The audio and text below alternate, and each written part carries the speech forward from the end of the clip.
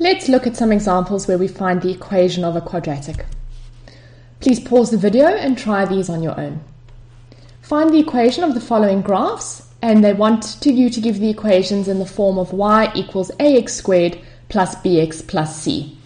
So, if we start off with number 1, we can see that we've got the coordinates of the turning point, -3 and 2, and then we have the xy coordinate for another point that lies on the graph.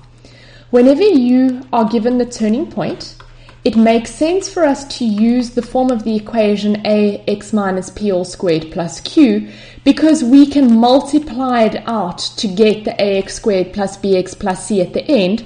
And if I can see my turning point, it's easier to work with this form of the equation because I can substitute the values in. So this will be x plus 3 all squared plus 2. Now in order to solve for a, we use the xy coordinate that we were given, so we substitute 4 for y and -5 for x. And we can now solve this equation for a. -5 add 3 is -2, -2 squared is +4, and if we subtract 2 from both sides, we get 2 is equal to 4a. Divide both sides by 4, and you get a to be equal to 1/2. So if we put our x and our y back in so that we can find the general equation, we now know that a is 1/2, and we need to multiply this out so that we can get it in the form of ax squared plus bx plus c. Plus 2, and multiply the 1/2 in, so it's 1/2x squared plus 3x. 9 times 1/2 is 9 over 2, 2 is 4 over 2, and 9 over 2 add 4 over 2 is 13 over 2. So the equation in the form of ax squared plus bx plus c looks like that.